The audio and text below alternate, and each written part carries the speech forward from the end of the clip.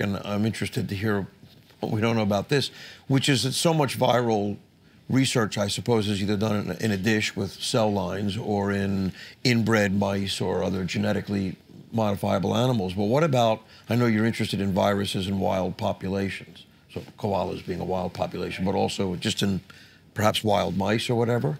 So what can we gain from looking at, what don't we know about viruses that we could know by looking in wild populations?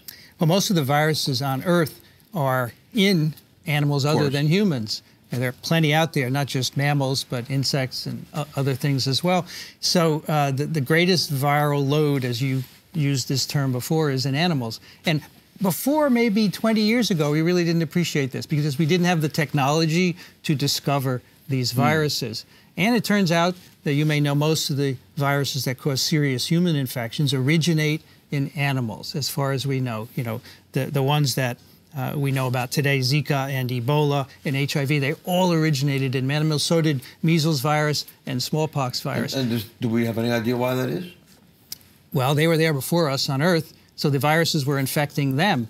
And of course, at the same time, there were primates, pre-humans and so forth, and they got infected and they passed on their viruses to us. So the Earth as an ecosystem full of all sorts of animals, viruses infecting them, and when we come and we start to multiply and spread to different areas, we get infected with them as well. So studying these viruses is important because we may know, for example, what's in store for us. What's coming down the pike? What's the next virus to infect us? Zika's a good example because this was a virus that was just in the forests of Africa for probably hundreds of thousands of years. We didn't know anything about it until it started infecting people. And I think that's going to happen on a regular basis more frequently as the population grows, travel, we incur on ecosystems and so forth. Well, that's a happy thought. Isn't that right? So that's why you should study viruses. Unfortunately, most research on viruses is driven by the motive of understanding human disease. And that only gives you a small picture of what's really out there. There's far more. And in fact, I would argue that the vast majority of viruses are actually good.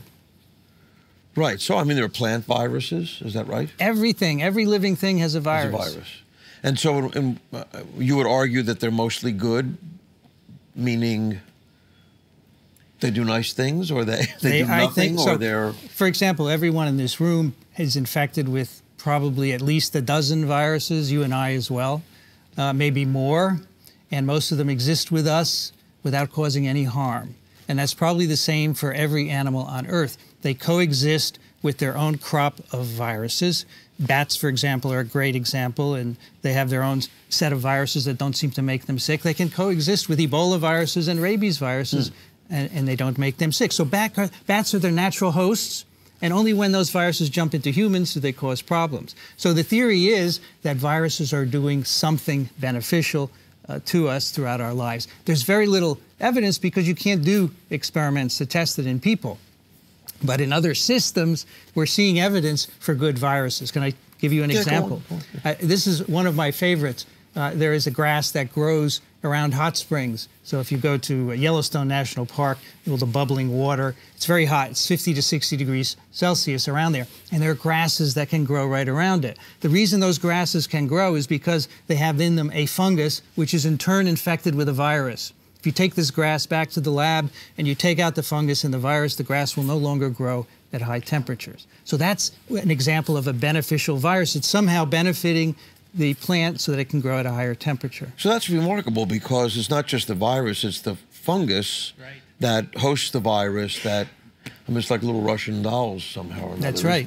And so I think these multi-symbiotic relationships are probably very common. We just haven't looked for them. So when we talk, I mean, it's very popular now to talk about the microbiome. It's a phrase that's okay around here. It's not too jargony, you know, that we carry this load of microbes in our gut and that they're actually quite important and things like that, and that probably